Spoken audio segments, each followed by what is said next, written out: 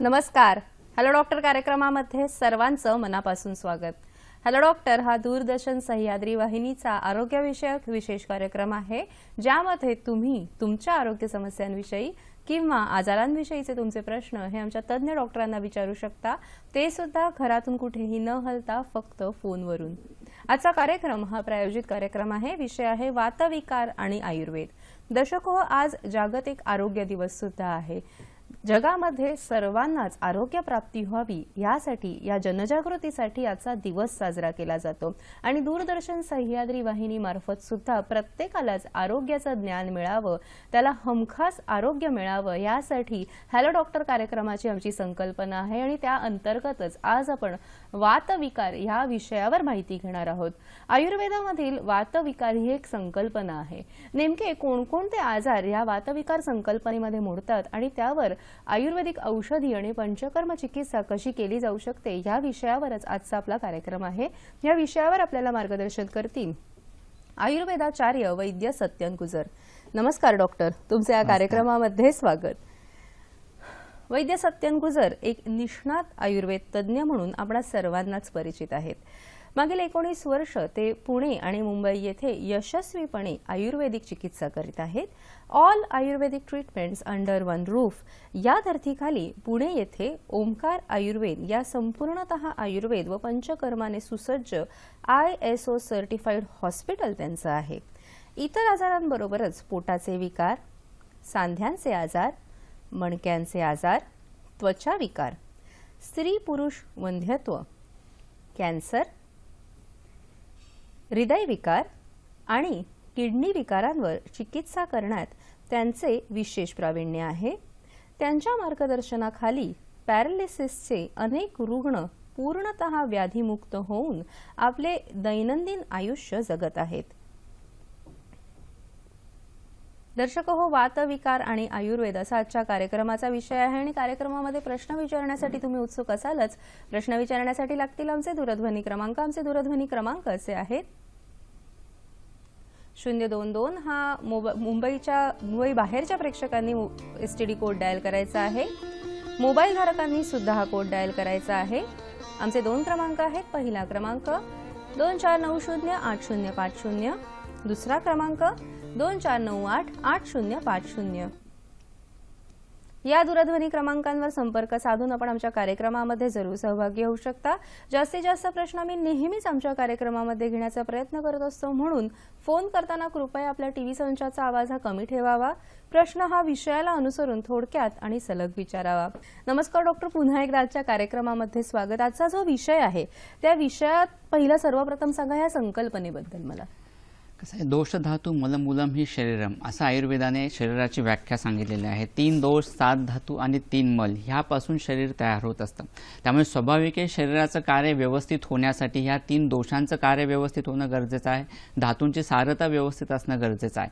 ज्यावेळेला वात, पित्त आणि कफ हे जे 3 दोष आहेत ते कार्य ज्यावेळेला व्यवस्थित करतात त्यावेळेला शरीराचं सर्व कार्य व्यवस्थित चालू असतं आणि ज्यावेळेला हे बिघडतात, वाढतात त्यावेळेला कोणतेही आजार पुढे होत असतात. त्यामुळे वात, पित्त आणि कफ कोणताही आजार ह्या 3 दोषांशिवाय नाही. पण ह्यातले फक्त काही आजार असे असतात हे वातामुळेच होत असतात. म्हणजे जेव्हा शरीरातील पित्त आणि कफ हे प्राकृत असतात आणि फक्त वात वाढलेला असतो, त्याच्यामुळे होणारे जे व्याधी त्याला वातविकार असं म्हणलं जातं. आयुर्वेदाने ह्याला नानात्मक व्याधी असं स्पेसिफिक कन्सेप्ट म्हणलेलं आहे. नानात्मक व्याधी असं म्हणलं आहे आणि ह्याचे 80 प्रकार सांगितलेले आहेत. जनरली वाताचा आजार म्हणजे आपल्या डोळ्यासमोर सांधेदुखी येते, सांध्यांशी संबंधित आजार आहे, पाठीच्या मणक्याचा आजार आहे, किंवा शरीर वाढते, शरीर फोपसं होत चालले म्हणजे वात शरीरात आहे, अशी आपली एक कन्सेप्ट असते. पण तशी गोष्ट नाही आहे. वात ज्यावेळेला फक्त वात वाढतो त्याच्यामुळे असे 80 प्रकारचे वेगवेगळे व्याधी होत असतात आणि फक्त वात वाढण्यामुळे होणारी लक्षणे ही तर गोष्टीच, ही गोष्ट वेगळीच आहे. आयुर्वेदाने वात प्राकृत असताना त्याची कार्य सांगितलेली आहेत, वात वाढतो त्याची लक्षणं सांगितलेली आहेत, वाताचा प्रकोप होतो त्याची असणारी लक्षणं सांगितलेली आहेत. गतत्व वात नावाची वेगळी संकल्पना सांगितलेली आहे की कोणता वात त्या व्याधीच्या कोणत्या सिस्टीमच्या, कोणत्या स्थानाच्या आश्रयाने राहतोय, कोणत्या ऑर्गनमध्ये जाऊन तो त्रास देतोय आणि त्याच्यामुळे वेगवेगळी लक्षणं दिसतात. ही गतत्व संकल्पना आयुर्वेदाने सांगितलेली आहे आणि त्याची लक्षणे खूप वेगळी आहेत. म्हणजे अगदी कोंडा होणं या साध्या लक्षणांपासून, पायाला गोळे येणं या साध्या वात व्याधीमुळे दिसणाऱ्या लक्षणांपासून, इतर मस्क्युलर डिस्ट्रॉफी असू देत, अवॅस्क्युलर नेक्रोसिस सारखे आजार असू देत, कंपवात यासारखे मोठे आजार असू देत, या सगळ्या आजारांचा समावेश या वातविकारांमध्ये होत असतो. म्हणजे हा आजार वातामुळे होतो ह्याची आपल्याला कल्पना सुद्धा नसते बऱ्याच प्रेक्षकांना. फक्त आपण भरमसाठ टेस्ट करत राहतो, ह्याच्यामुळे त्रास होतोय, त्याच्यामुळे त्रास होतोय आणि त्या पद्धतीने ट्रीटमेंट होत असते. पण मूळ कारण हे वेगळं असतं. वात आपण असं फक्त म्हणत असलो तरी त्याचे पाच प्रकार प्रामुख्याने आयुर्वेदाने सांगितलेले आहेत. प्राण, उदान, व्यान, समान आणि आपान. या प्रत्येकाचे गुणधर्म वेगळे आहेत, त्याचं कार्यक्षेत्र वेगळे आहे, त्यांचं कार्य व्यवस्थित होणं खूप गरजेचं असतं. ज्या वेळेला हे वात बिघडतात, ज्यावेळेला हे वाताचे प्रकार, उपप्रकार, त्याच्यामुळे होणाऱ्या त्या स्थानांवर होणारे परिणाम आणि त्यामुळे दिसणारे आजार, ह्याचा कन्सेप्ट किंवा ह्याची व्याप्ती खूप मोठी आहे. त्यामुळे 80 हे व्याधी जरी असले तरी फक्त वात वाढल्यामुळे किंवा लक्षण स्वरूप दिसणारे सुद्धा लक्षणं खूप वेगळी आहेत, जे रुग्ण वर्षानुवर्ष सफर होत असतात आणि त्यानुसार ट्रीटमेंट होणं गरजेचं असतं. पण हा वात व्याधी आहे किंवा वाताच्या हा उपप्रकारामुळे आजार झालेला आहे ह्याचीच कल्पना नसते आणि योग्य निदान न झाल्यामुळे आपण त्या लक्षणांना किंवा त्या आजाराला एक वेगळंच नवीन कोणतं तरी नाव देत असतो, त्याच्या टेस्ट करत राहत असतो आणि तात्पुरते त्यानुसार ट्रीटमेंट सिम्पटमॅटिक करत राहत असतो आणि आजार जुना होतो. आणि कोणत्याही वातविकारात हीच गोष्ट महत्त्वाची आहे, लवकर निदान होणं. कारण आयुर्वेदानुसार कोणताही वातविकार हा 1 वर्ष जुना झाला की तो कष्टसाध्य होतो, मग तो अगदी साधा संधिवात का असेना. त्याच्यामुळे वातव्याधींचं निदान हे लवकर होणं ही गोष्ट महत्त्वाची आहे आणि हीच गोष्ट बऱ्याच वेळेला होत नाही. वातव्याधींचं ज्या वेळेला एक प्राकृत लक्षण सांगितलं जातं, वातविकार कोणते की जे वाढतात, कमी होतात, पुन्हा वाढतात. काही काही पेशंटमध्ये त्रास नेहमी होतो अशी गोष्ट होत नाही. एपिसोड्स जसा अटॅक येतो तशा पद्धतीचे लक्षणं जनरली हे वातविकारामध्ये दिसत असतात. मधल्या काळात पेशंटला काहीच त्रास होत नसतो आणि त्याच्यामुळे नक्की आजाराचं निदान होत नाही आणि हे आजार चिरकालीन होतात आणि चिरकालीन झाल्यानंतर आपल्या लक्षात येतं की अरे आपल्याला हा आजार आहे किंवा ह्याच्यामुळे होतोय, किंवा बऱ्याच वेळेला ते लक्षात पण येत नाही. त्या आजाराचे कॉम्प्लिकेशन्सच इतर भरपूर वाढत राहतात आणि बऱ्याच वेळेला सिम्पटमॅटिक ट्रीटमेंट करत राहत असल्यामुळे प्रॉब्लेम वाढत जातो. त्याच्यामुळे नक्की त्या व्याधीचं निदान काय आहे, तो आजार कशामुळे झाला आहे, की ही लक्षणं ही वातविकाराची आहेत हे आपल्या प्रेक्षकांना कळणं गरजेचं आहे. म्हणून आपण स्पेसिफिक आज हा विषय घेतलेला आहे. म्हणजे खूपच तुम्ही वेगळी अशी माहिती आमच्या समोर आणलेली. म्हणजे जनरली आम्हाला काय माहिती असं की वात म्हणजे वेदना, म्हणजे कुठचीही वेदना असेल की तो वातविकार आहे, हे ढोबळ मनाने सगळे आम्ही मानत आलेलो आहोत. पण आज तुम्ही जो वेगळा विषय सांगितलाय की वाताचे जे 5 प्रकार आहेत त्याच्याप्रमाणे त्याची होणारी जी वेगवेगळी लक्षणं आहेत, म्हणजे ही लक्षणं फक्त वेदना या ग्रुपमध्ये न होता इतर कितीतरी शारीरिक लक्षणं असू शकतात. मला जाणून घेण्याची उत्सुकता आहे की नेमकं वातविकार झाल्यावर लक्षणं कोणती दिसतात? जनरली आता जर तुम्ही म्हणाल वात म्हणजे दुखणं, वेदना, कोणतेही दुखणं वाताशिवाय नाही. त्यामुळे शरीरात होणारे बरेच आजार जे दुखणे असतात, तुमचे त्रास असतात, ते वातामुळेच असतात. 80%, 20% त्रास हे रक्तदोषामुळे होणारे असतात. अतिरक्तदृष्टी होण्यामुळे सुद्धा ठसठसणं, वेदना ही लक्षणं असू शकते. पण त्या ठिकाणी सुद्धा वात हा कुंठित झालेला असतो, तिथे अडकून राहिलेला असतो आणि त्याच्यामुळे ती वेदना असते, असा प्रकार असतो. त्यामुळे वात वाढतो प्रामुख्याने बऱ्याच पेशंटमध्ये. अगदी आपण केसांपासून सुरुवात करू. कोंडा होतोय, लक्षण प्रामुख्याने दिसत असतो, पण ही त्वक रुक्षता असते. त्वकगत वाताचं एक लक्षण आहे, त्यामुळे त्वचेला कोरडेपणा येतो आणि त्याच्यामुळे कोंडा होणं असे लक्षण दिसत असतं. बऱ्याच जणांना नाक चोंदणं, श्वास घ्यायला त्रास होणं असा त्रास होत असतो आणि वर्षानुवर्ष पेशंट याच्यातून सफर होत असतात. कोणते तरी तात्पुरते ड्रॉप्स टाकत राहतात आणि त्यामुळे बरं वाटतं. पण हा आज वर्षानुवर्ष त्रास असणारे कितीतरी रुग्ण आहेत. फुफ्फुस जे आहे, म्हणजे ज्या प्राणव स्रोतस आयुर्वेदाने सांगितलेले, ह्याच्यामध्ये एक प्रकारची स्निग्धता असणं गरजेचं असतं. पण ज्यावेळेला त्याच्यामध्ये खरता वाढते त्यावेळेला स्वाभाविक आकुंचनाचं काम व्यवस्थित होत नाही फुफ्फुसांचं आणि श्वास घेणं सोडणं ही प्रक्रिया व्यवस्थित होत नाही आणि असा पेशंट नंतर इंटरस्टिशियल लंग डिसीजमध्ये जात असतो. म्हणजे ह्याच्यामध्ये प्रामुख्याने वात खूप वाढणं. फुफ्फुस हे कफाचं स्थान आहे, तिथे कफ प्रामुख्याने काम करत असतो. पण जेव्हा वाताची खरता खूप वाढते त्यामुळे या स्निग्धतेवर परिणाम होतो आणि इंटरस्टिशियल लंग डिसीज सारखे मोठे आजार होत असतात. पण तो हा आजार वातविकारांमधला आहे हीच गोष्ट आपल्याला माहित नसते. अतिशय छान तुम्ही सांगताय की जसं त्वचा विकार आहे, म्हणजे त्वचा विकारामध्ये सुद्धा वाताचं मुख्यत्व आहे. फुफ्फुसांमध्ये इतर कोणत्या अवयवांमध्ये आपल्याला दिसतं? सुरुवात करू डायजेस्टिव्ह सिस्टीम, म्हणजे पचनाशी संबंधित असणारे कितीतरी आजार आहेत ज्याच्यामध्ये प्रामुख्याने वातामुळे होणारे त्रास असतात. भूक कमी होत जाणं, काही खाल्लं की पोट जड होणं, गच्चपणा, पोट फुगणं, ज्याला आयुर्वेदाने आधमान, आटोप असं म्हणलं आहे, आंत्रकुंजन म्हणजे पोटामध्ये आवाज खूप जास्त प्रमाणात येत असणं, मलभाग किंवा मूत्रभाग पुढे ढकलण्याची प्रक्रिया व्यवस्थित न होणं, अन्नभाग पुढे ढकलण्याची प्रक्रिया व्यवस्थित न होणं, त्याच्यामुळे अन्न बराच वेळ तिथंच साठून राहणं, पचन प्रक्रिया व्यवस्थित न होणं, सारकिट्ट विभाजनावर त्याचा परिणाम व्हायला सुरुवात होत राहते. त्याचाच परिणाम पुढे मलावष्टंभ, कॉन्स्टिपेशनचे सफर होणारे कितीतरी पेशंट आपण बघत असतो. आणि बऱ्याच वेळेला तात्पुरतं लॅक्झेटिव्ह याच्यामध्ये वापरले जातात, पोट साफ होणारी औषधं वापरली जातात, पण त्याच्यामुळे आपण आतड्यांचा कोरडेपणा वाढवत असतो. आतड्यांचा कोरडेपणा वाढल्यामुळे मलमूत्र संघ स्पेसिफिक कन्सेप्ट जी आयुर्वेदाने सांगितलेली आहे, जी कोष्ठगत वातामध्ये येत असते, की मलमूत्र संघ झाल्यामुळे आतड्यांना कोरडेपणा आल्यामुळे मलभाग तयार झाला तरी तो तिथंच साठून राहतोय. कितीतरी पेशंट युरेथ्रल स्ट्रिक्चरचे आपण बघत असतो व्यवसायामध्ये, की ज्यांनामध्ये त्या ठिकाणी स्ट्रिक्चर आहे, फायब्रोसिस झालेलं. हे कशामुळे होतं तर तिथं वाताचा पुरुषता जी वाढत जाते वातामुळे, त्याच्यामुळे ते स्ट्रिक्चर होत असतं आणि त्यामुळे तो मूत्राचा संघ असतो. त्या ठिकाणी तुम्हाला त्या पद्धतीने ट्रीटमेंट होणं गरजेचं आहे. म्हणूनच उत्तरबस्ती ज्यावेळेला आपण देतो पेशंटला, मूत्रमार्गामार्फत वात नाशन करणारी तेलं ज्यावेळेला आपण पुश करतो, त्यावेळेला हा स्ट्रिक्चरचा त्रास कमी व्हायला मदत होत असते. हर्नियाचा त्रास कितीतरी पेशंटला दिसून येतो. बऱ्याच वेळेला एका बाजूचं हर्नियाचं ऑपरेशन झालं की दुसऱ्या बाजूला येत असतो, कारण कोष्ठगत वातामुळे ब्रग्न किंवा वर्धम हे जे लक्षण सांगितलेलं आहे, स्त्रंस व्यास व्यधस्वाप, वात प्रकोपाची जी सुरुवात होते त्यातलं पहिलं लक्षण स्त्रंसापासून येते. स्त्रंस होणं म्हणजे आतड्यांचा भाग तुमचा खाली येतोय, हा हर्निया आहे.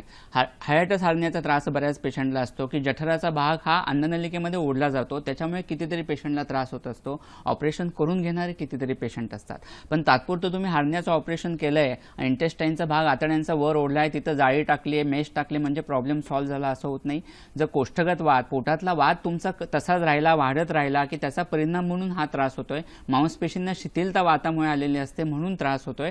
त्याच्यासाठी ट्रीटमेंट होणं गरजेचं असतं, तर पुन्हा पुन्हा हर्निया होण्याची टेंडन्सी तुमची कमी होत असते. म्हणजे हे जे वाताची गुणात्मक विश्लेषण आहे, फारच सुंदर तुमचं विश्लेषण आहे. सर, आपण एक फोन घेऊया. तानाजी प्रश्न विचारतायत अहमदनगरवरून. नमस्कार. हॅलो, नमस्कार. मॅडम बोलते ना? हा, नमस्कार मॅडम. माझा असा प्रश्न आहे की तुमचा प्रश्न सलग विचारा.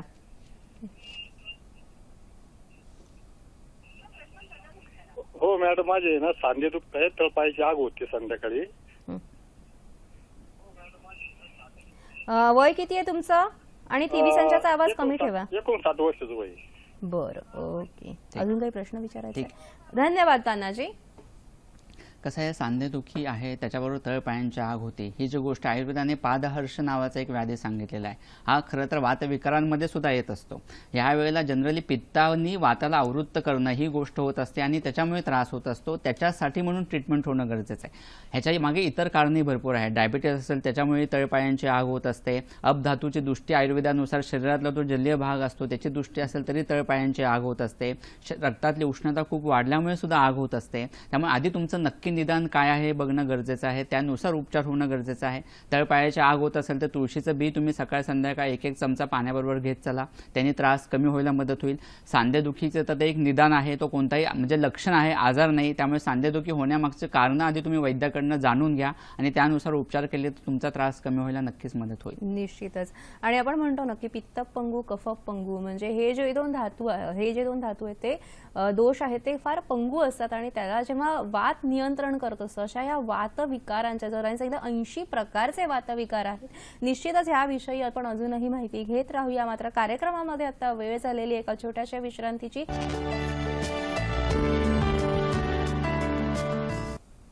विविध प्रकारच्या वातविकारांविषयी, त्यांच्या लक्षणांविषयी, विविध ठिकाणी जेव्हा लक्षणं असतात त्याविषयी आपण मार्गदर्शन घेतलं. सर, एक फार महत्त्वाचा तुम्ही संकल्पना सांगितली, गतत्व. ही काय संकल्पना आहे सर? असं वातविकारांचा ज्यावेळेला आपण विचार करतो त्यावेळेला गतत्व ही संकल्पना खूप महत्त्वाची असते. वात हा कोणत्या अवयवाच्या आश्रयाने आहे आणि त्याच्यामुळे कोणते त्रास होत आहेत, पेशंटला त्रास होत आहेत, ह्याचा पूर्ण डिटेल विचार ह्याच्यामध्ये केलेला असतो. आता आपण सुरुवात केली कोष्ठगत वात, ह्याच्याबद्दल डिटेल आता आपण बोललोच आहोत. पोट जड होणं, गच्चपणा, गॅसेस, पोट फुगणं, त्याच्यामुळे हर्नियाचा त्रास होणं, पोटामध्ये दुखणं, मळमळ, उलटी असे प्रकार जाणवणं, पुढे मलावष्टंभ, कॉन्स्टिपेशनचा त्रास रुग्णाला जास्त प्रमाणात जाणवत असतो. पोटामध्ये दुखण्याची तीव्रता, अंगवायू खूप जास्त प्रमाणात असते, अशी लक्षणं साधारण कोष्ठगत वातामध्ये होत असतात. हाच वात पुढे जर त्वचेच्या आश्रयाने राहिला तर त्वचेच्या आश्रयाने वात राहिल्यामुळे एक प्रकारचं टॅनिंग यायला सुरुवात होते रुग्णाला. म्हणजे कारण नसताना त्वचा काळसर होणं, टॅन होणं, चेहरा काळसर होणं अशा प्रकारचे लक्षणं दिसायला लागतात. त्याचप्रमाणे त्वचेला भेगा पडायला सुरुवात होत असतात. अशी लक्षणं प्रामुख्याने ह्याच्यामध्ये दिसायला सुरुवात होते. त्वचेवर काळे डाग यायला सुरुवात होत असते. रक्तगत वात असेल तर त्याच्यामुळे हीच गोष्ट होते. टॅन जास्त प्रमाणात होणं हा प्रकार ह्याच्यामध्ये जास्त प्रमाणात दिसत असतो. हाच वात जर पक्वाशयाच्या आश्रयाने राहिला तर त्याच्यामुळे पुढे इतर कारण म्हणजे तुम्हाला मूळव्याधीसारखा त्रास होणं, भगंदरसारखा त्रास होणं, परिकर्तिका म्हणजे फिशरसारखा त्रास होणं, कॉन्स्टिपेशनचा त्रास वर्षानुवर्ष चालत राहणं अशा प्रकारचे लक्षणं ह्याच्यामध्ये दिसायला सुरुवात होत असतात. त्याचंच पुढे पर्यवसन पुढे मोठ्या आजारांमध्ये होण्याची शक्यता सुद्धा जास्त असते. कारण अर्श सारखा जर आजार खूप वर्षानुवर्ष राहिला तर त्याच्यामुळे इतर उदरासारखे आजार, जलोदरासारखे होण्यासारखे आजार होण्याची शक्यता खूप जास्त प्रमाणात होत असते. हाच वात जर पुढे मांसाच्या आश्रयाने राहिला, मांस धातूच्या आश्रयाने, मांसगत वात असं आयुर्वेदाने त्याला म्हणलेलं आहे. ह्याच्यामध्ये एखादा आत ओढल्यासारखं वाटणं, स्नायू ओढल्यासारखं वाटणं, स्नायू पिळवटल्यासारखे वाटणं अशी लक्षणं पेशंटमध्ये दिसायला सुरुवात होत असते. म्हणजे सांधे दुखतात अशी गोष्ट होत नाही, पण मांड्या दुखतायत, पोटऱ्या दुखतायत जास्त प्रमाणामध्ये अशी लक्षणं अशा पेशंटमध्ये जास्त प्रमाणामध्ये दिसत असतात. ज्यावेळेला मुकामार तुम्हाला लागतो त्यावेळेला दुखणं कसं असतं, अशा प्रकारचं दुखणं मांसगत वातामध्ये पेशंटला जास्त प्रमाणात जाणवत असतं.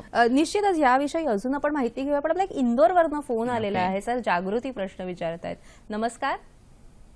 हॅलो. नमस्कार जागृती, आपला प्रश्न सलग विचारा. हॅलो. हॅलो. हा बोला. मला बद्धकोष्ठतेचा खूप त्रास होतो, 2-3 वर्ष झाले आणि त्याच्यात मला पोटऱ्यांना खूप गोळे येतात आणि संडासच्या जागी पण खूप खाज येते. मग ही कशामुळे येते? ओके, ठीक आहे. वय किती आता आपलं? तुमचं वय किती आहे जागृती? फोन नाही घेऊ शकतो आपण पुढे. जे आता आपण पक्वाशय गावात वात ही जी संकल्पना बघत होतो त्याच्याशी संबंधितच तुमचा टिपिकल आजार आहे. आता फक्त इतक्या वर्ष तुम्हाला मलावस्तंभाचा, कॉन्स्टिपेशनचा त्रास आहे, त्यामुळे स्वाभाविक आतड्यांना प्रचंड प्रमाणात रुक्षता आलेली आहे, कोरडेपणा खूप जास्त आलेला आहे आणि जर तुम्ही लॅक्झेटिव्ह कोणते घेत असाल तर ते आतडी पॅरालाइज झाल्यासारखे होतात. त्याच्यामुळे अशामध्ये उलट स्निग्ध विरेचन म्हणजे एरंडेल तेलासारखं औषध वापरणं गरजेचं आहे, इसबगोल सारखं औषध वापरणं गरजेचं आहे किंवा तो पक्वाशयगत वात कसा कमी होईल हे बघणं गरजेचं आहे. इथे स्नेहबस्तीचा उपयोग अतिशय चांगल्या पद्धतीने होतो. अगदी साध्या तिळाचा तेलाचा बस्ती जरी तुम्ही घरच्या घरी घेतला तरी त्याचा उपयोग अतिशय चांगल्या पद्धतीने होईल आणि तुमचा त्रास कमी होऊन जाईल. पण हे सगळे उपचार करून म्हणजे एरंडेल तेल, इसबगोल आणि तीळ तेलाचा बस्ती ह्या गोष्टी करून सुद्धा जर तुमचा त्रास कमी झाला नाही तर प्रॉपर आयुर्वेदिक ट्रीटमेंट वैद्यांकडनं घेणं गरजेचं आहे. म्हणजे तो त्रास तुमचा नेहमीसाठी कमी व्हायला मदत होईल.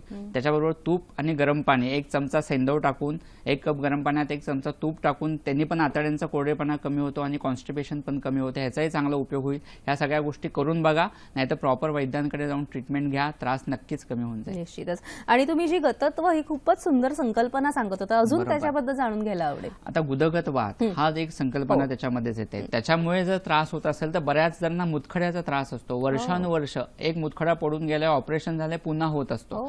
बऱ्याच जणांना किडनीमध्ये अनेक खडे असतात आणि काय करायचा हा प्रश्न होतो. 20-20, 30-30 खडे असलेले पेशंट आम्ही दवाखान्यात बघितलेले आहेत. काही काहींचे खडे खूप मोठेही असतात आणि आयुर्वेदानुसार गुदगत वातामध्ये मूत्राश्मनी होणं ही गोष्ट होत असते.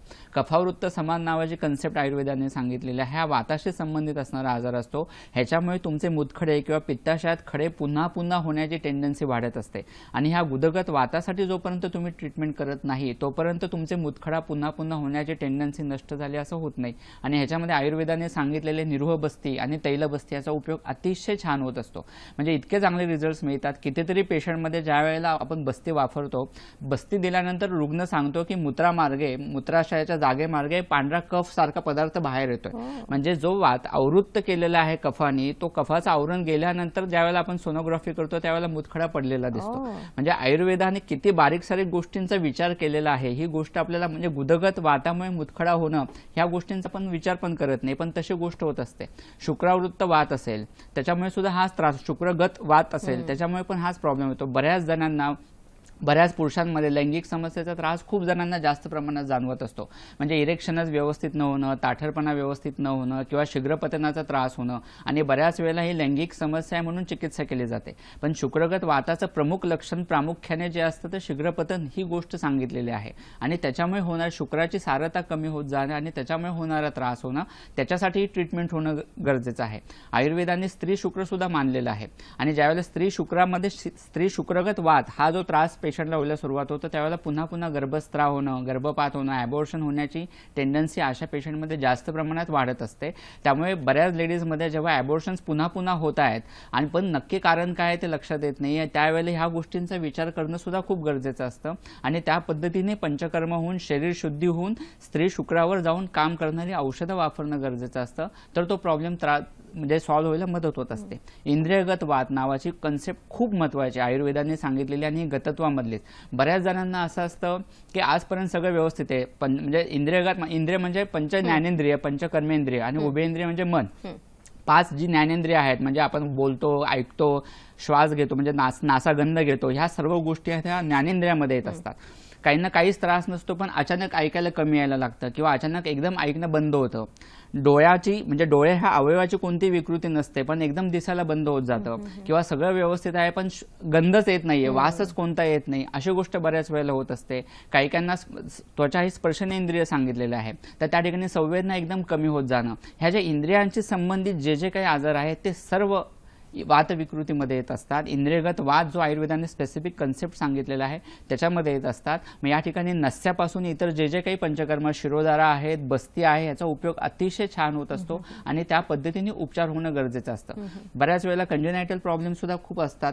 कंजेनायटल प्रॉब्लेम असले तरी त्याला ट्रीटमेंट नाही अशी गोष्ट नाहीये. त्या ठिकाणी सुद्धा तुम्ही इंद्रियगत वाताचा विचार करून वातावर जर उपचार केले, काहींना पहिल्यापासून व्यवस्थित ऐकू येत नाहीये, बोलू शकत नाहीयेत, काही मुलं तोतरी बोलणारी असतात किंवा काही जणांना बऱ्याच वेळेला चालता येत नाही, मुलांना पायांमध्ये बाग जास्त प्रमाणात असतो, ह्या सगळ्या गोष्टी वातविकारांमध्ये येतात आणि इथं पंचकर्माचा रोल खूप महत्वाचा असतो. अरे वा, आपल्याला प्रश्न आलेला आहे. मच्छिंद्र मोरे प्रश्न विचारतायत अहमदनगर वरून.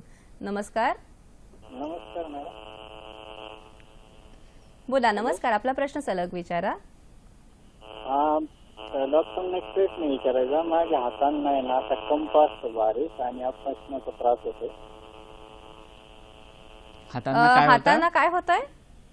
आता थरकाप असतो बारीक मध्ये, कंप होतोय. ठीक आहे. वय किती आता आपलं?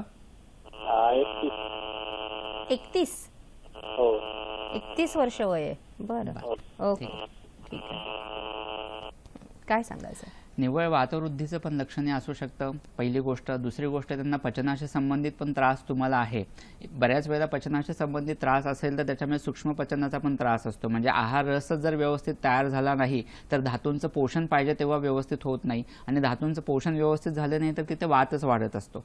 जिथं जिथं रिक्तत्व असतं किंवा जिथं जिथं भरणं ही गोष्ट शरीरात असते त्या ठिकाणी नको रिक्त स्थान मिळायला, मोकळी जागा मिळायला की तिथं हवा जशी बाहेर निसर्गात जी गोष्ट आहे ती शरीरात पण आहे तर तिथं वात वाढणार आणि तो वात वाढला की एवढ्या कमी वयात तुम्हाला त्रास होते. त्याचं कारण तुमचं पचन व्यवस्थित नसणं, सूक्ष्म पचन व्यवस्थित नसणं, त्यामुळे धातूंची सारता व्यवस्थित नसणं आणि त्याचा परिणाम म्हणून वात वाढून तुम्हाला पुढची लक्षणं दिसायला लागणं अशी गोष्ट आहे. त्या दृष्टीने उपचार होणं हे खूप गरजेचं आहे. त्या पद्धतीने प्रॉपर आयुर्वेदिक उपचार सुरू करा तर त्याचा उपयोग खूप छान होईल. बरीच औषधी सिद्ध घृतं ह्याच्यामध्ये असतात. मांसरस युक्त घृतांचा उपयोग म्हणजे सिद्ध तुपं असतात, त्याचा उपयोग ह्याच्यामध्ये होणं गरजेचं आहे आणि तसे उपचार केले तर फरक पडेल. तरी रोज सकाळी उठल्या उठल्या तीळ तेल किंवा खोबरेल तेल पूर्ण अंगाला लावणं, अभ्यंग करणं ही गोष्ट जरी तुम्ही सुरू केली तरी तुमचा हाताचा थरका कमी व्हायला मदत होईल. निश्चितच. सर, गतत्व या विकारांमध्ये तुम्ही अनेक संकल्पनांचा उहापोह केला, अनेक स्थानांमध्ये हे गतत्व असतं. ह्याचबरोबर एक फार महत्वाचा आजार आपण वातविकारांमध्ये म्हणतो तो म्हणजे पॅरालिसिस. अगदी बरोबर. आणि ह्याच्यामध्ये काय असतं ना की आधुनिक वैद्यकामध्ये पण उपचार आहेत पण पूर्णतः रिहॅबिलिटेशन अनेक वेळा होऊ शकत नाही. तर आयुर्वेद याविषयी काही मदत करू शकतं का? अगदी कसा आहे, हा आजारच असा आहे की आज चालू सगळे कामं करत असणारा मनुष्य कामावर जातोय, त्या एका कुटुंबाचं पोषण करतोय, सर्व त्याच्यावर डिपेंड आहे. आणि असं असताना जर पॅरालिसिस सारखा एखादा झटका येऊन गेला तर त्यामुळे होणारी सफर होणारा तो स्वतः पेशंट, त्या सफर होणारं कुटुंब, हा होणारा त्रास हा खूप मोठ्या प्रमाणात असतो. त्याच्यामुळे पॅरालिसिस झाल्यानंतर त्यावर प्रॉपर लगेच ट्रीटमेंट होणं ही गोष्ट खूप महत्त्वाची असते. पॅरालिसिस होणं म्हणजे नक्की काय होतं, त्याचे दोन वेगवेगळी प्रमुख कारणं असतात. एक तर मेंदूला जो रक्तपुरवठा करणाऱ्या रक्तवाहिन्या आहेत त्या ठिकाणचा रक्तपुरवठा अचानकपणे थांबणं. तो अचानक थांबत नसतो, त्याच्या अगोदरच सुरुवात झालेली असते शरीरात बदल व्हायला आणि त्याच्यामुळे ती गोष्ट होत असते. किंवा एखादी रक्तवाहिनी फुटणं आणि त्या रक्तस्रावामुळे मेंदूवर प्रेशर इफेक्ट येऊन त्याच्यामुळे होणारा जो काही परिणाम आहे त्याच्यामुळे पॅरालिसिस होत असतो. पॅरालिसिस ज्याला आयुर्वेदाने पक्षाघात म्हणलेला आहे, एकांग रोग म्हणला आहे, अर्धांगवायू असं पण म्हणलेलं आहे. ह्याच्यामध्ये कुठे मेंदूच्या कुठल्या भागावर परिणाम झालेला आहे ह्याच्यावर सर्व गोष्टी डिपेंड असतात. मग शरीराचा अर्धा भाग पूर्ण लुळा होऊ शकतो, एकच हात होऊ शकतो, एक हाताने एक पाय, किंवा कमरेच्या खाली दोन्ही पाय, किंवा मानेच्या खाली सुद्धा पूर्ण शरीराचा भाग पॅरलाइज झालाय, ही गोष्ट होऊ शकते. पॅरलाइज होतं म्हणजे नक्की काय होतं की मेंदूपासून येणाऱ्या जे काही नसा आहेत, मेंदूच्या त्या ठिकाणी जर रक्तपुरवठा थांबला तर तिथून त्या भागात काम करणाऱ्या ज्या नसा आहेत ज्या पुढे खाली मज्जारज्जूपासून खाली शरीराकडे जात असतात आणि तिथे सप्लाय करत असतात. त्यामुळे प्रत्येक पेशीपासून मेंदूंपर्यंत त्या संदेश जाणं आणि मेंदूपासून पेशींपर्यंत येणं ही गोष्टच होत नाही. आणि कोणत्याही संदेशाची देवाणघेवाण झाली नाही तर त्या शरीराच्या प्रत्येक अवयवावर म्हणजे अगदी शिरा, स्नायू, संधी ह्या सगळ्यावर परिणाम होतो आणि त्यांची हालचाल पूर्णतः थांबते. ते स्टिफ होतात, आखडल्यासारखे जातात. म्हणजे रुग्ण हात उचलायचं म्हणलं तरी उचलू शकत नाही, पाय उचलायचं म्हणलं तरी उचलू शकत नाही. हा पॅरालिसिसचा प्रकार असतो. आता आयुर्वेदाने याचा अतिशय सूक्ष्मतम विचार केलेला आहे. या विचाराविषयी आपण माहिती घेऊया. सर, आपल्याला खूप प्रश्न येतात, आपण ते प्रश्न सुद्धा घेणं आवश्यक आहे. अनुजा प्रश्न विचारतायत परभणीवरून. नमस्कार. हा डॉक्टर, माझं वय 29 वर्षाची आहे. मी गृहिणीच आहे. माझ्या काम केल्यानंतर माझ्या कमरेखालचा भाग दुखतो. आराम केला आणि दुसऱ्या आडंगावर झालं की माझा पाय दुखतो पूर्ण कमरेपासून खाली. बरं, दोन्ही पाय दुखतात का एक पाय दुखतो? एकच पाय दुखतो, उजवा पाय दुखतो. मुंग्या वगैरे पायाला? मुंग्या काही नाही, पण दुखतो पाय. सर, काही प्रश्न विचारायचा आहे त्यांना? ठीक आहे अनुजा, तुमचा प्रश्न आम्हाला कळलेला आहे. सर या विषयावर नक्कीच मार्गदर्शन करतील. मात्र कार्यक्रमामध्ये आता वेळ झालेली आहे एका छोट्याशा विश्रांतीची. विश्रांती दरम्यान अनुजा यांचा प्रश्न होता पूर्वी, त्या प्रश्नाचं मार्गदर्शन सरांकडून घेऊया. सर, काय सांगाल त्यांना? कसं आहे, त्यांचं वय फक्त आता 29 आहे. खरं ह्याच्यामध्ये मोठे कोणते तरी आजार असतात किंवा मणक्यांची झीज होते आणि त्याच्यामुळे नस दबली जाते म्हणून त्रास होतोय अशी गोष्ट नाही. कमरेच्या खालचे तुमचे दोन्ही पाय दुखत आहेत, जनरली हे वात विकृतीमुळे, वात वाढल्यामुळेच दिसणारे लक्षणं असतात. त्याच्याबरोबरने इतर कोणती काही गोष्टी नाहीत ना, हे बघणं सुद्धा खूप गरजेचं आहे. पण तरी त्याच्यावर समीर पन्नग म्हणून आयुर्वेदिक औषध तुम्हाला मिळू शकेल कुठे आयुर्वेदिक औषधांच्या दुकानामध्ये. त्याची मात्रा तुम्ही मधातून जरी चाटली सकाळ संध्याकाळ आणि त्याच्याबरोबर महाराष्ट्रामध्ये काढा नावाचं औषध घेतलं तर तुमचा त्रास पूर्णतः कमी व्हायला मदत होईल. सर, जेव्हा तुम्ही म्हणालात की पॅरालिसिस हा फार महत्वाचा वातविकार आहे, तर त्याच्या लक्षणांविषयी तुम्ही मार्गदर्शन केलं. वातामधली जी आयुर्वेदातली संकल्पना आहे त्याविषयी सांगत होता आपल्या विश्रांतीपूर्वी. अजून काय मार्गदर्शन कराल? असं आहे की आपण आयुर्वेदाने ह्याचा दोन पद्धतीने विचार केला आहे की एक तर त्या ठिकाणी इन्फॉक्शन होणं म्हणजे त्या ठिकाणी रक्तवाहिन्यांचा सप्लाय जो व्हायला पाहिजे, रक्तपुरवठा व्यवस्थित व्हायला पाहिजे, तो व्यवस्थित झाला नाही तर त्याच्यामुळे होणारा परिणाम. आणि दुसरी गोष्ट, जर रक्तवाहिनी फुटून आणि त्याच्यामुळे जर प्रेशर इफेक्टमुळे जर पॅरालिसिस झाला असेल तर या दोन्हीची चिकित्सा आयुर्वेदानुसार पूर्ण वेगवेगळी असते आणि त्या पद्धतीने होणं खूप गरजेचं असतं. बऱ्याच वेळेला पेशंट बेड रिडन असतो, ते स्नायू पॅरालाइज झालेले पूर्णतः आखडून गेलेले असतात.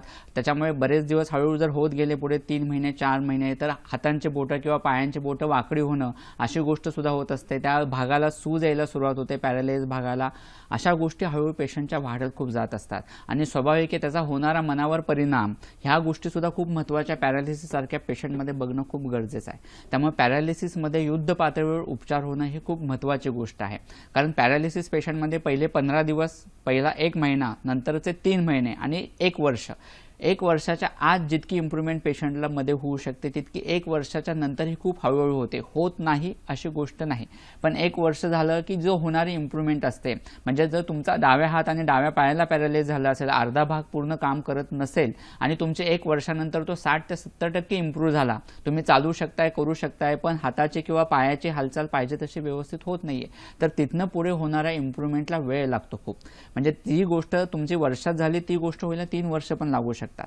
त्याच्यामुळे पहिल्या वर्षात प्रॉपर ट्रीटमेंट होणं खूप गरजेचं असतं. त्यावेळेला लगेच आपल्याला आयुर्वेदिक उपचार करणं हे खूप आवश्यक आहे. कितीतरी पेशंट आम्ही बघतो की जितक्या लवकर ते येतात तितके ते पूर्णतः बरे होऊ शकतात. म्हणजे पॅरालाइज झाल्यानंतर 15 दिवसात 1 महिन्यात जर पेशंट आला तर त्याच्यानंतर प्रॉपर पंचकर्म त्याच्यामध्ये होणं, अभ्यंग होणं, स्नेहन होणं, मसाज होणं, औषधयुक्त वातग्न तेलांनी, त्याच्यामुळे त्या ठिकाणी पुन्हा जो काही स्नायूंमध्ये एक प्रकारचा कडकपणा यायला लागतो, सांध्यांमध्ये कडकपणा यायला लागतो, त्या अवयवांमध्ये कडकपणा यायला लागतो, तो कमी व्हायला मदत होते. स्नेहनाचं, अभ्यंगाचं हेच महत्व आहे आयुर्वेदानुसार. तुम्ही सतत एखाद्या काठीला, लाकडाला जरी तेल पुरवत राहिला तर हळूहळू ते लाकूड तुम्ही तोडू शकता, काठी वाकू शकता. म्हणजे त्या तेलाचा इफेक्ट इतका असतो, त्या स्नेहनाने मार्दवता येऊ शकते. मग कडक झालेल्या स्नायूला किंवा त्या पॅरालाइज झालेल्या अवयवाला किंवा हाताला, पायाला का नाही येणार? नक्कीच येते. त्यामुळे त्याला फक्त प्रॉपर पेशंटनुसार कोणती औषधं आपल्याला यूज करायची आहेत, त्याच्यामागचं कारण काय आहे, रुग्णाची प्रकृती काय आहे, या गोष्टीनंतर रुग्णामध्ये कशी इम्प्रूव्हमेंट होते, त्यानुसार काही व्यायाम प्रकार आवश्यक आहेत का, पंचकर्माचे षष्टिक पिंडस्वेद नावाचा प्रकार आहे, रक्तमोक्षण नावाचा प्रकार आहे, पत्रपोटली स्वेद आहे, बस्तीसारखे पंचकर्म उपचार आहेत, नस्य चिकित्सा खूप महत्त्वाची असते, शिरोबस्ती नावाचा प्रकार आयुर्वेदाने सांगितलेला आहे. पॅरालिसिसमध्ये ह्याचा उपयोग अतिशय छान पद्धतीने होत असतो. हे पंचकर्म उपचार जर तुमचे लगेच झाले तर पॅरालिसिस पेशंटसुद्धा ह्याच्यातून पूर्णतः रिकवर होत असतो. ही गोष्ट खूप महत्त्वाची आहे आणि ते उपचार लगेच होणं खूप आवश्यक आहे. याचबरोबर सांध्यांच्या संबंधित कोणते आजार हे वातामुळे होत असतात? वात विकार, सांधेदुखी हे समीकरणच आहे. म्हणजे सांधेवात होतो किंवा सांध्याचा त्रास होतो वातामुळेच असतो हे सगळ्यांना माहितीच असतं. नेहमीच होणारे म्हणजे 40 नंतर आणि 50 नंतर होणारी जी काही सांधेदुखी आहे ती आज जो आपण वात विकार बघतोय की केवळ वातामुळे होणारे, त्याच्यामध्ये संधिवात, संधिगत वात हा आजार त्याच्यामध्ये होत असतो. म्हणजे ह्यामध्ये हाडांची झीज होत जाणं, मधलं वंगण कमी होत जाणं, सांध्यांची त्या प्रॉपर झीज होणं, कडेची जी गादी आहे म्हणजे खुर्च्या आहेत, मधली गादी आहे ह्याची झीज व्हायला सुरुवात होणं, त्याच्यामुळे दुखणं खूप जाणवणं. बऱ्याच वेळेला रुग्णाला बसून असेल तर त्रास होत नाही, पण ज्यावेळेला उठायला सुरुवात करतो, उठता बसताना त्रास होणं, शौचाला बसताना त्रास होणं, थोडं चालायला सुरुवात केली की त्रास होणं, सांध्यांचा कटकट आवाज होणं किंवा चालायला सुरुवात केली की आतून टोचल्यासारखी वेदना व्हायला लागते. कारण मधली गादी झिजली गेली की बोनी स्पर्श वाढायला लागतात आणि बोनी स्पर्श वाढले की ते एकमेकाला घासायला लागतात. बरसे हळू कमी व्हायला लागतात. म्हणजे ज्या तैलग्रंथी असतात गुडघ्यांच्या भोवती, 14 प्रकारच्या तैलग्रंथी आहेत की जे गुडघ्याची हालचाल होत असताना मांसपेशींना ते घासलं जाऊ नये सांधा म्हणून शरीराने त्याची रचना केली आहे.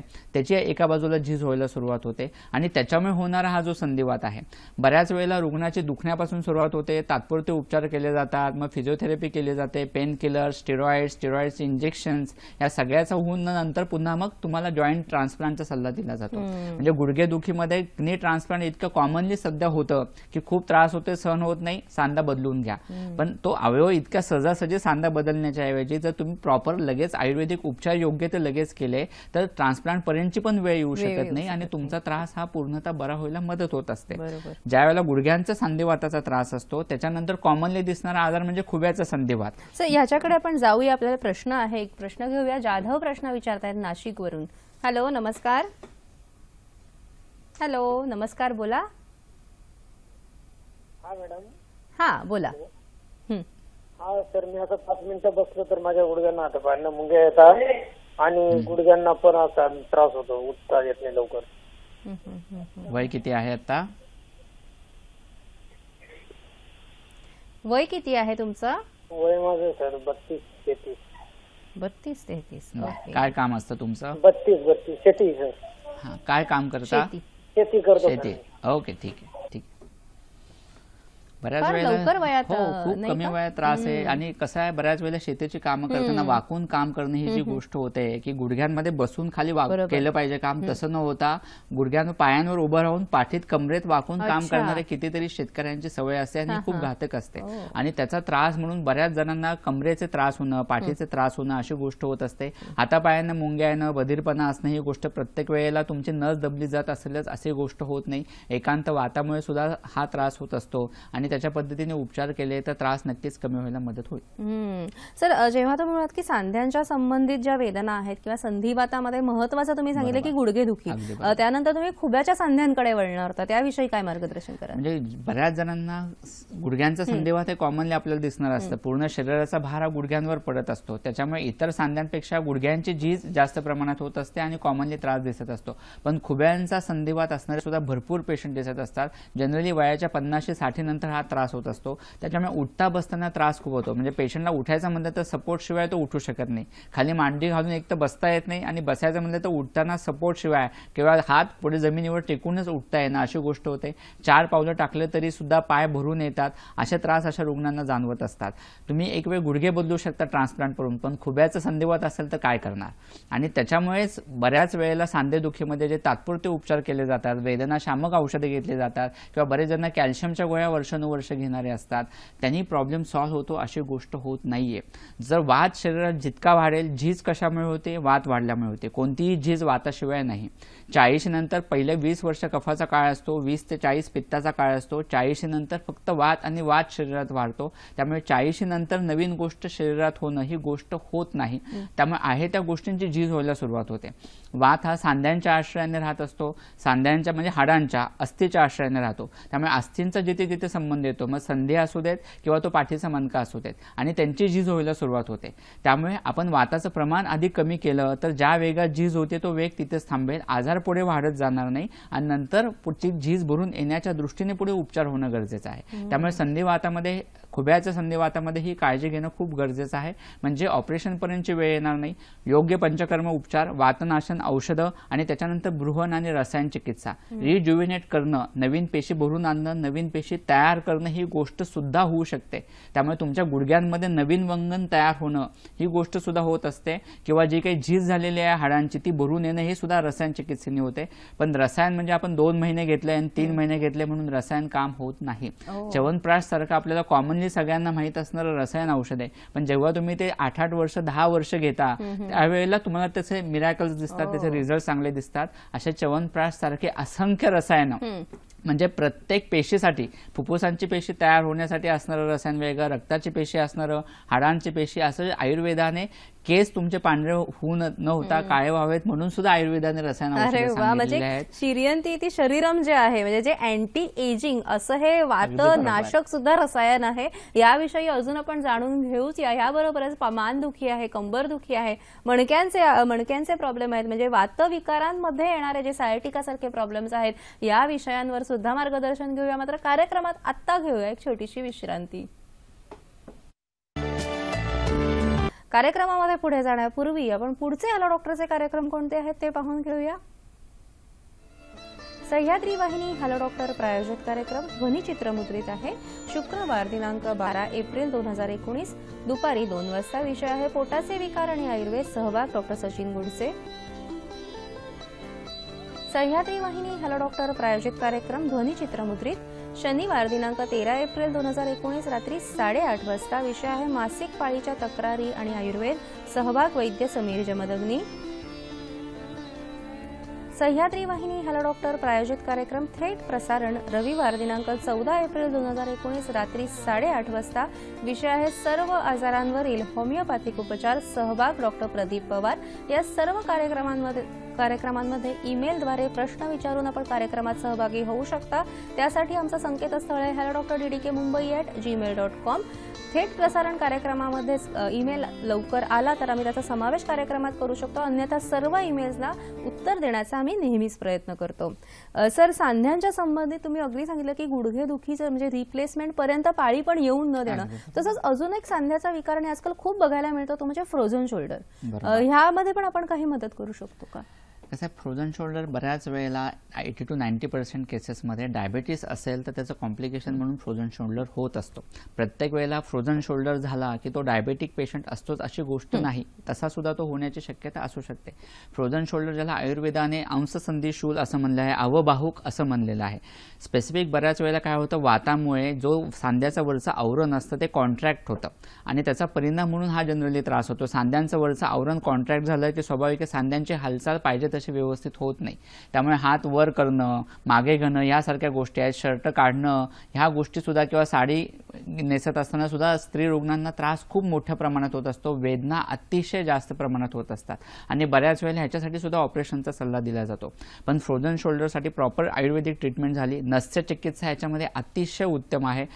फक्त नसत्याने सुद्धा फ्रोझन शोल्डर तुमचं पूर्णतः बरा होऊ शकतो. त्याच्याबरोबर षष्टिक पिंडस्वेद नावाचा प्रकार आहे, भाताचा शेक असतो, वेगवेगळी औषधं याच्यामध्ये वापरली जातात आणि त्याच्याबरोबर पोटातून वातशमन औषधं आणि रक्तप्रसारण करणारी औषधं झाली तर फ्रोझन शोल्डरचा त्रास सुद्धा पूर्णतः बरा व्हायला मदत होत असते.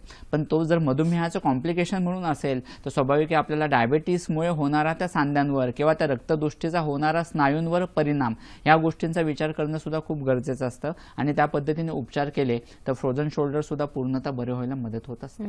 सर, आणि याचबरोबर अवॅस्क्युलर नेक्रोसिस हा सध्या आपल्याला खूप लहान वयात होताना दिसतो, यामध्ये काय मार्गदर्शन करा? बऱ्याच वेळेला अवॅस्क्युलर नेक्रोसिस म्हणजे काय तर बऱ्याच वेळेला मांडीचं जे हाड आहे त्याचा वरचा जो भाग आहे हेडचा, त्या ठिकाणी ज्या वेळेला सप्लाय व्यवस्थित होत नाही, रक्तपुरवठा व्यवस्थित होत नाही, त्यावेळेला त्या भागाची झीज होणं, मांडीच्या हाडाची वरच्या भागाची पूर्णतः, त्यामुळे होणारा जो आजार असतो त्याला अवॅस्क्युलर नेक्रोसिस असं म्हणलं जातं.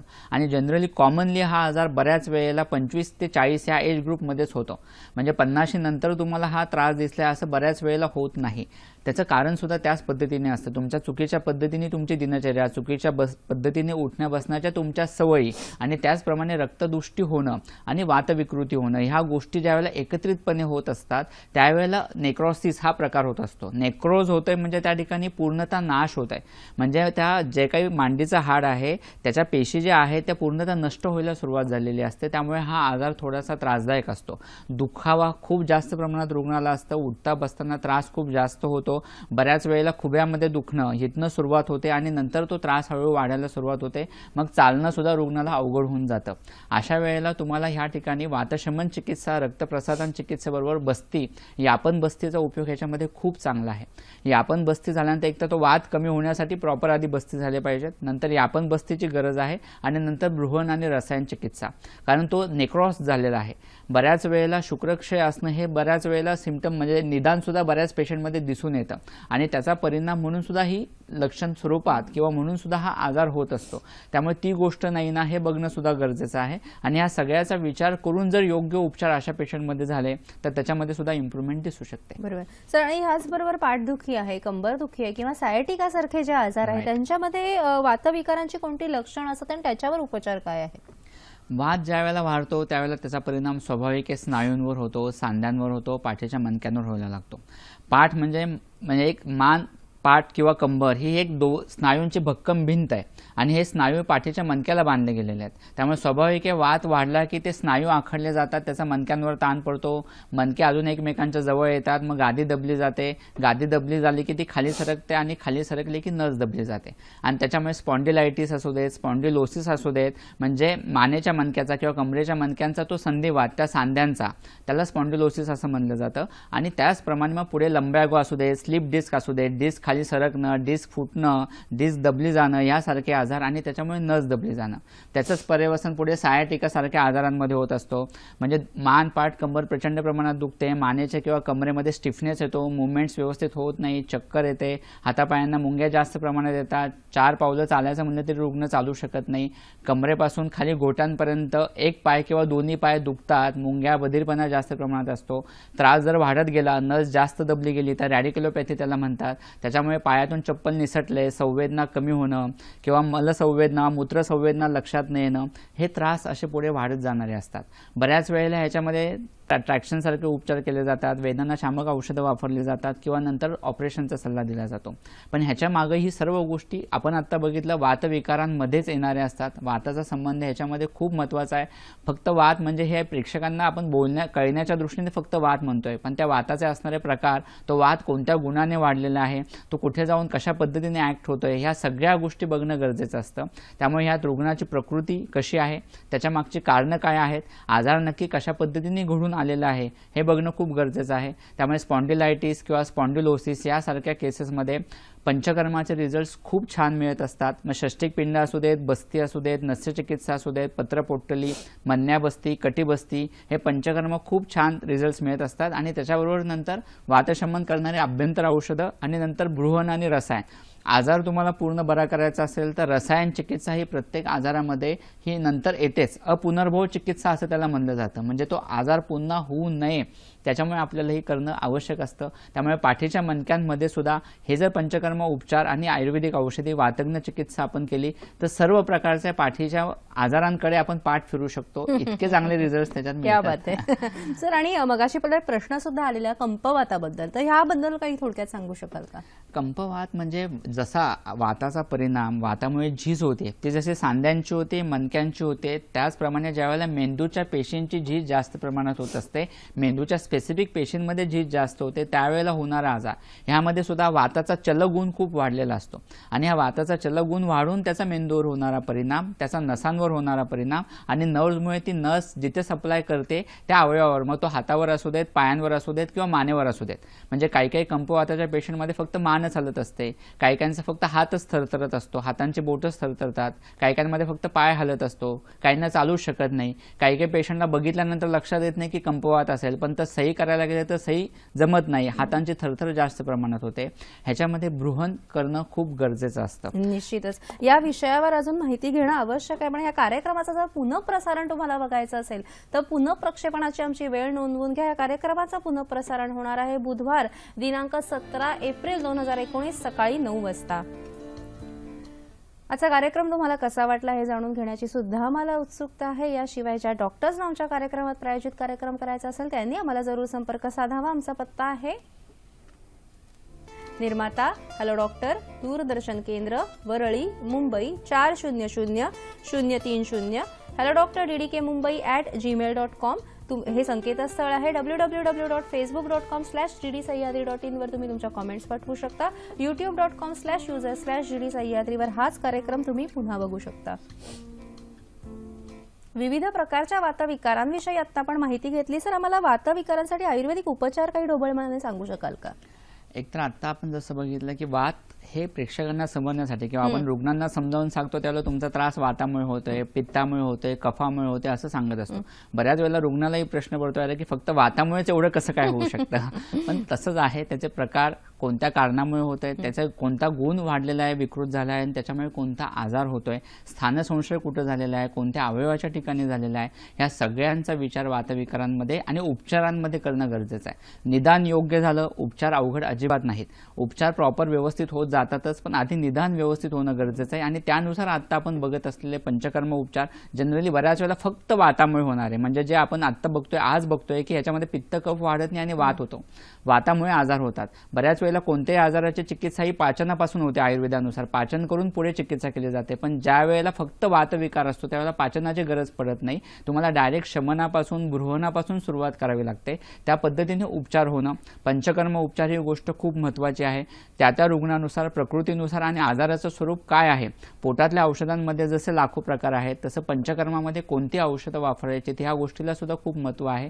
त्या पद्धतीने ते पंचकर्म उपचार होणं खूप गरजेचं आहे. आणि ह्या सर्वांबरोबर पथ्यापथ्य, कोणता आजार आहे, तुमची प्रकृती आहे, कोणत्या गोष्टी तुम्हाला सूट होत नाहीत, त्यानुसार त्या आहार, आपल्या ज्या गोष्टी आवडीच्या आहेत आणि ज्या आवडत नाहीत ह्या गोष्टी दूर सारून त्या आजारासाठी काय महत्त्वाचं आहे ते बंद करणं खूप महत्त्वाचं आहे. निश्चितच. आणि अशा प्रकारे दर्शको तुम्ही बघितलं की जे विविध प्रकारचे वातविकार आहेत ते ओळखणं पहिलं गरजेचं आहे. यासाठी आयुर्वेदिक सल्ला घेणं महत्त्वाचं आहे. आणि योग्य निदान झाल्यावर त्याचं औषधीकर्म आणि पंचकर्माबरोबरच पथ्यापथ्य घेणं फार महत्त्वाचं आहे. आणि या सर्वाविषयीचं आज विस्तृत विश्लेषण आणि मार्गदर्शन आपल्याला लाभलेलं आहे. आणि त्यासाठी वैद्य सत्यन गुजर सर तुमची हॅलो डॉक्टर तर्फे मनपूर्वक आभार. धन्यवाद.